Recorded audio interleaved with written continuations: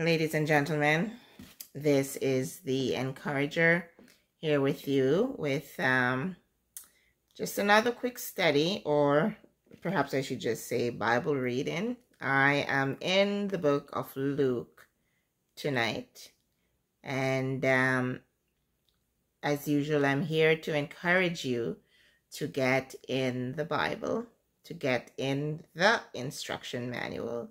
It is your instruction manual, the Bible. Therein lies all the necessary instructions you need for this life, and it speaks of the life to come.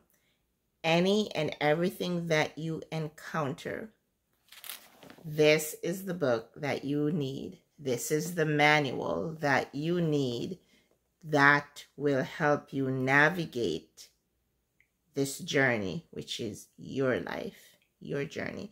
So let's read Luke chapter 21.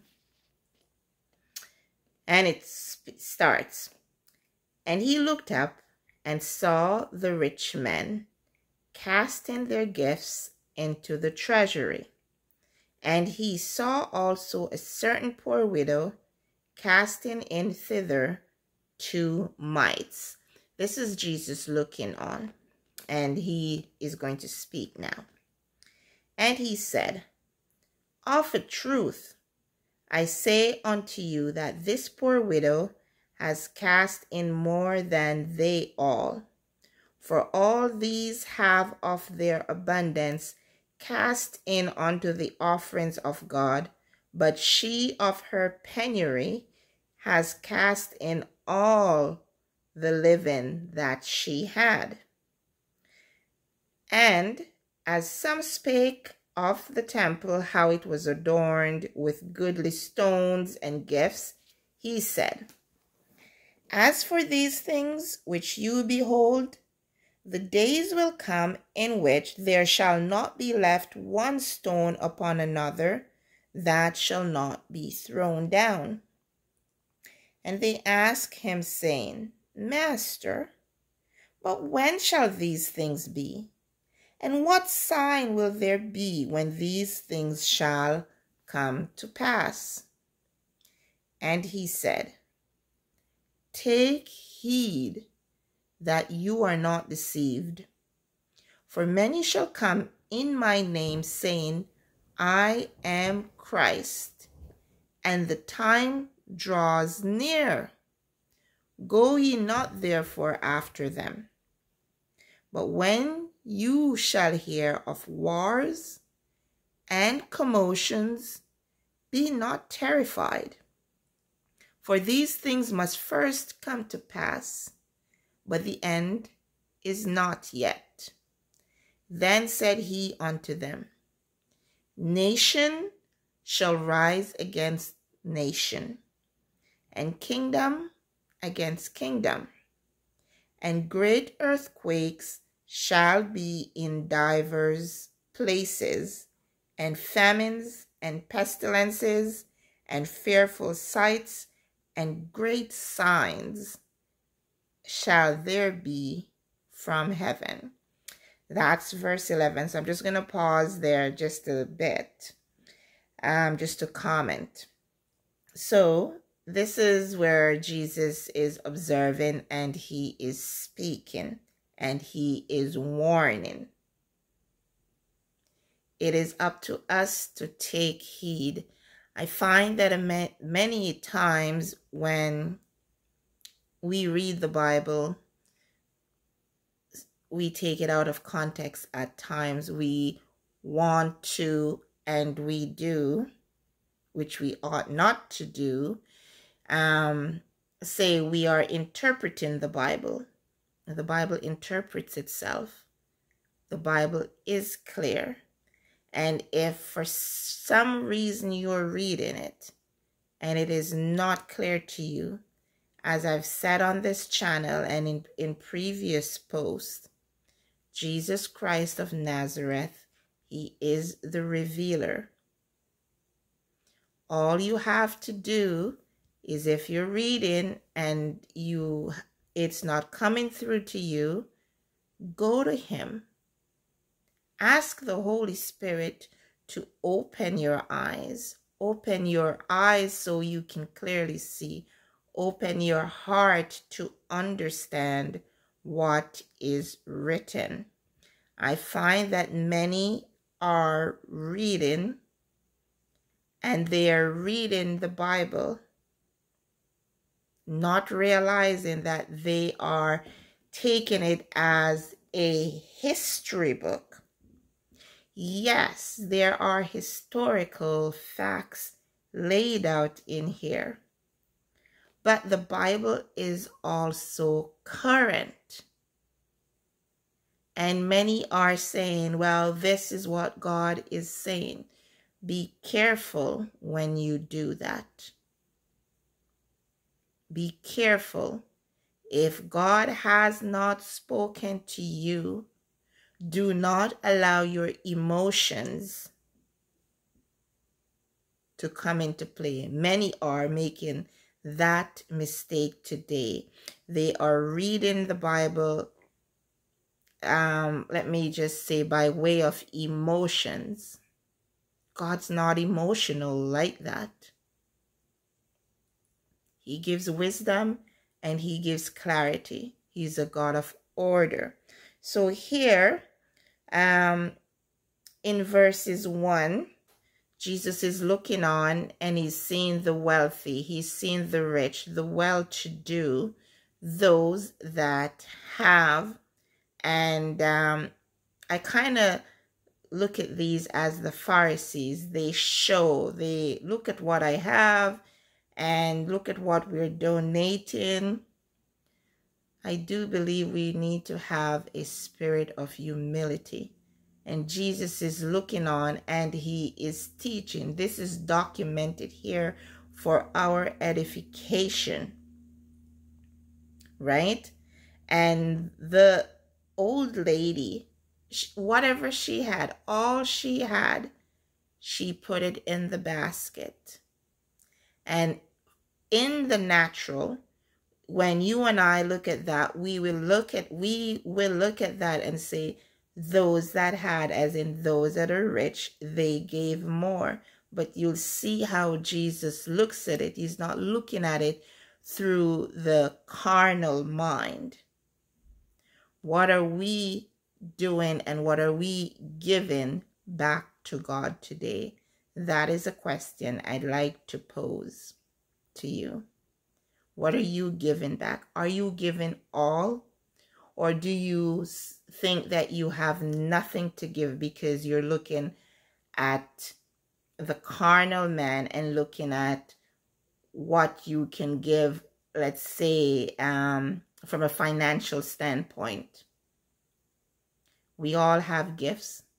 We may not have the dollar signs behind our names, but you have a gift or gifts, and perhaps you have not realized what your gifts or gifting or talents are. And this is something you can take to the Lord and he will show you. Is it being kind to somebody else? Is it taking care of your neighbor? Is it just giving of your time or giving encouraging words? There is so many things that we can give, but many times we are looking to give material things rather than looking at yourself to see what your gifts and talents are and how can you contribute to the kingdom of God. So I do trust that you will take the time and literally go over this scripture. It is Luke 21, and I'm going to continue. And you'll see up at verses, starting in verse 8 through to verse 11, Jesus is speaking and he's reminding and or advising of the deceivers and that what is to come upon the world, wars and disasters. And he is showing us how we ought to be in this period of time. He's saying, don't worry. These things must happen. Don't stress over it. Understand the season. Many are going to come in his name. Many are going to say, Lord, Lord, Lord, Jesus, Jesus, Jesus. But it is up to you to try the spirits and see. You are going to hear of wars and rumors of wars and commotions. There's so many words that can be used for that. And we are hearing that. And we've been hearing that for a while now. But perhaps you've noticed, and I hope that you've noticed over the last year and a half or almost 2 years, it has intensified. And I'd like you to pay special attention to verse 11, which I'm going to read again. And great earthquakes shall be in diverse places. I mean, this we know. And famines and pestilences. I think a lot of times people don't realize what pestilences are. Some words are just like they register immediately to us. And then there are other words we don't take time. Pestilence. Is there a pestilence happening now? Yes, there is. And there are more than one pestilences that are upon the face of the earth as I speak. And further down, it says here, and fearful sights and great signs shall there be from the heaven. In this instance, when it speaks of heaven, it is speaking of the sky, things that you're going to see. And it could also speak of the atmosphere. It could also speak of weather patterns. It could also speak of that. Bearing in mind, we are reading the Bible in the English language, and this was translated. But the most powerful creator, he gives us understanding. He gives us understanding. So when you read, pay special attention to the words, please.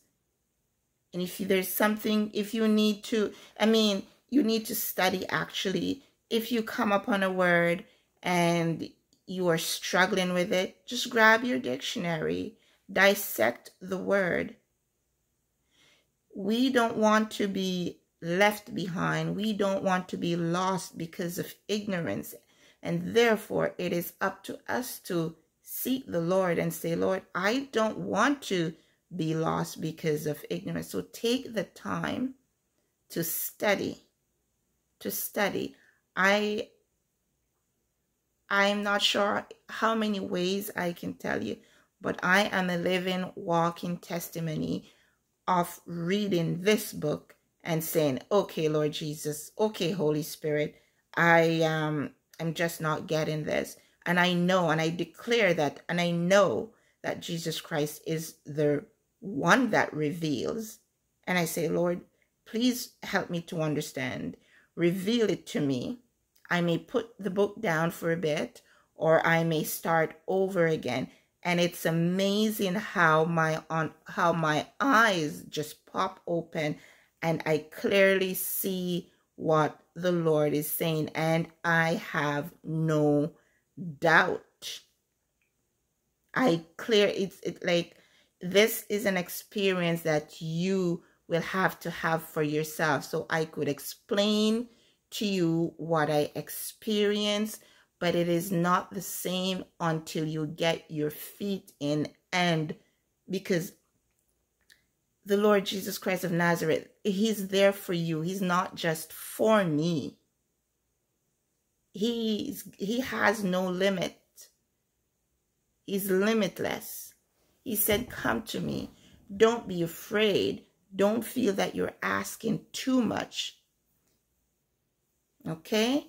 So I just wanted to come tonight to encourage you to get in the Word. Get in the Word. Do not be deceived when you hear of wars and rumors of wars. Be prepared. Be prepared.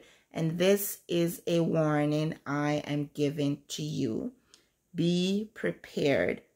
Especially when I got to verse 11. Yes, you're seeing earthquakes in different places right now. And there is famine. There are people that don't have food or cannot afford food. People that are losing their job. Of course, it is not global yet. Emphasis is placed on the word yet. But these things are coming. So I encourage you to prepare. Yes, we cannot store up for years, but little is much when you give it to the master. So if you can afford, I don't know, a bag of flour, a bag of sugar, rice, salt, if you can afford don't look at what you cannot do. Look at what you can do. The Lord Jesus Christ of Nazareth is not a magician. And I'm going to reference the parable regarding the 10 virgins. 5 were wise, 5 were foolish. There's so many things that can be taken from that particular scripture. They were prepared spiritually, but they were also prepared physically. One good practice and one thing that I specifically ask the Lord for continually, and I've been doing this for years, is wisdom. It's a good thing to have godly wisdom. The Lord says, ask me anything. Come to me with anything. Many times we go to him and we are looking for the, let's say, the practical things like a house, a car, and we go to him with those things.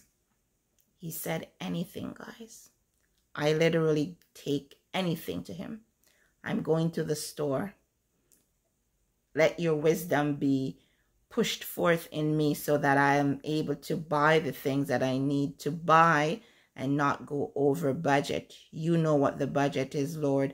I don't know what the budget is. I'm just going for the things that I need. Help me not to be frivolous. I'm going to the grocery store and I literally do that. And I walk out and I'm amazed with the things that I walk out with. I walk in and there's a particular item there. Like the last time I did this, I got some grapes and I made jam. And I was like, wow. The Lord is working. You need to activate. I want to say him. That perhaps sounds weird, but you need to go to him with what you need and you desire. And it's not just the carnal things. You need to get yourself set up with him in the spiritual. You need to ask him for the spiritual things that are dormant in your life. And you'll see everything else come together. So I do trust these few words are encouraging to you, the very least that you will pick up the instruction manual and you'll get into the Bible and or go over Luke 21. I stopped at verse 11. I'm going to do a part 2 to this video because I do believe this particular chapter is relevant to our day and age. So be encouraged and study along with me. Get in the word. Look to the revealer, Jesus Christ of Nazareth, and he will make all things known to you. Be blessed.